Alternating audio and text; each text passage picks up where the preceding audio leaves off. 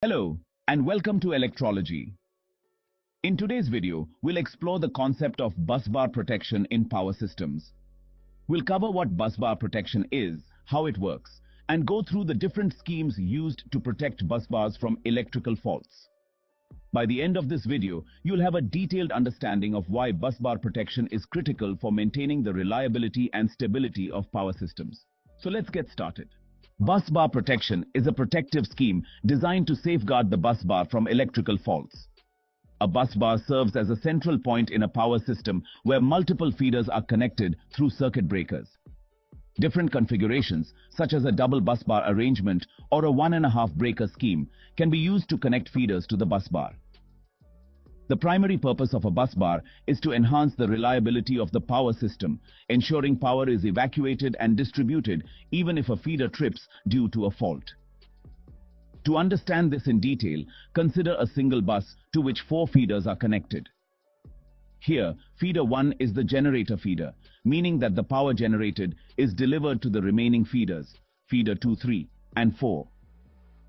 In case of a fault on any feeder, say feeder 2, the circuit breaker 2 which is associated with that feeder will trip.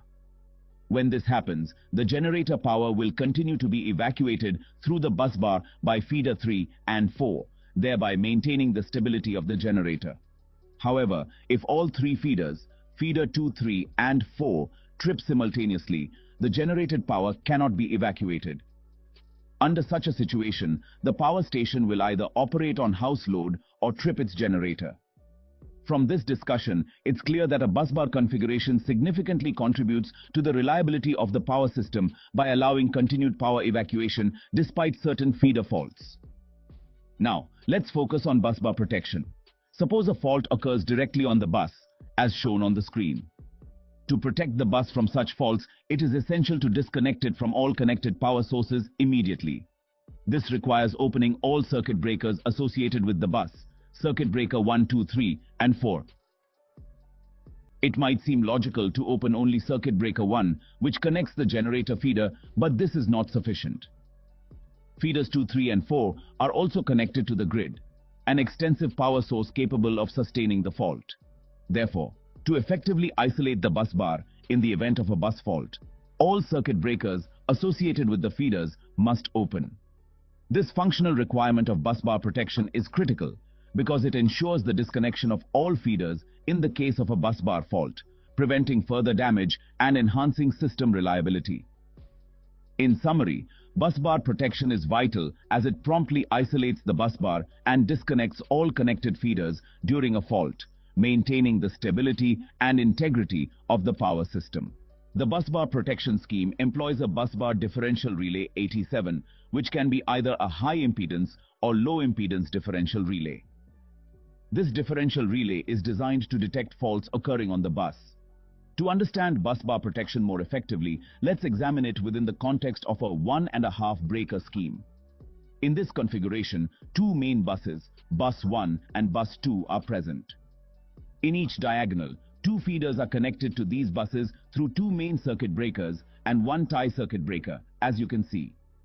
In this setup, circuit breaker A and B act as the main circuit breakers, while C serves as the tie breaker.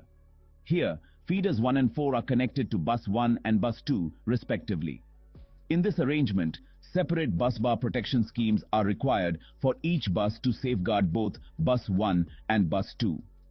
The protection implemented for bus 1 is referred to as Zone 1 busbar protection, and the protection for bus 2 is known as Zone 2 busbar protection.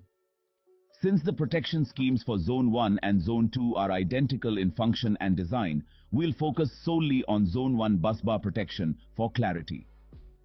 Upon closely observing this bus arrangement, you will notice that 2 current transformer cores are installed just after every main circuit breaker. This is for reliability. The secondary windings of these CTs of each vertical are connected in parallel, and then they connect to the relay with a resistance in series in a high impedance differential scheme as shown in the screen. When configuring high impedance busbar protection, special attention must be given to the polarity of the CT connections. Incorrect polarity can cause the relay to operate even under normal conditions, leading to unintended tripping. To better understand the functionality of a busbar differential protection scheme, let's consider two cases to see how the relay responds in each situation. In this scenario, a fault occurs in feeder 1, causing the fault current to be supplied by all connected feeders. The flow of current through each feeder is indicated by a thin dotted blue line on the screen. It's evident that the combined current from feeder 2 and feeder 3 is flowing through the CT1A, but in the opposite direction, moving from terminal 1P2 toward terminal 1P1. By applying Kirchhoff's current law, we can get the sum of the currents from feeders 1, 2, and 3, resulting in a net current of 0. As a result, no current flows through the differential relay, keeping the busbar differential relay in a stable condition, meaning it will not operate or trip under this fault condition in feeder 1. Now, let's consider a fault occurring directly on bus 1. The current flow feeding this bus fault is represented by an orange-colored dotted line on the screen.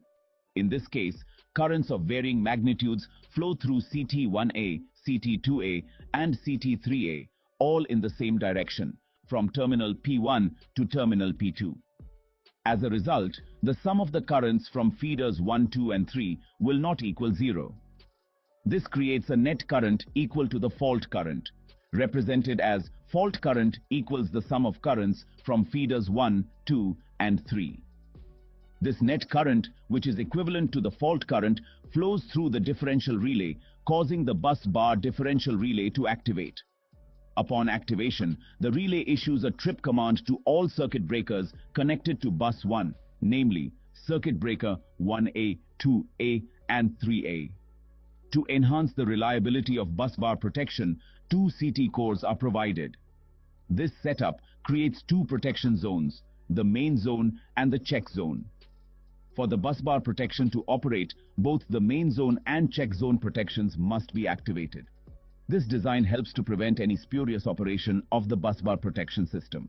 Since busbar protection results in the complete disconnection of all connected feeders, it is crucial to prevent any accidental or unintended activation of this protection relay. To minimize the risk of spurious operation, a dual zone setup is implemented, comprising the main zone and check zone for each protection zone. Zone 1 for bus 1 and Zone 2 for bus 2. This setup is achieved using two different cores of the same CT. The wiring and protection scheme are designed such that the busbar protection will only activate if both the main zone and check zone relays operate simultaneously.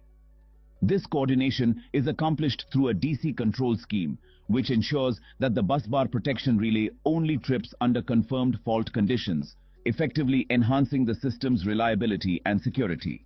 You can see the DC scheme incorporated in busbar differential protection. While the actual scheme may vary, this example demonstrates a typical setup to meet the functional requirements of busbar protection. Two selection switches, CSA and CSCH, are included in the scheme. The CSA switch is used to take the main zone busbar protection out of service. When CSA is operated, it shorts and bypasses the main zone CT cores. Similarly, operating the CSCH switch shorts and bypasses the check zone CT cores, allowing the check zone to be taken out of service. When both CSA and CSCH are in service and both the main zone busbar protection relay 87-1 and the check zone busbar protection relay 87-2 operate, relay 96 is energized as the positive and negative supplies are extended to it.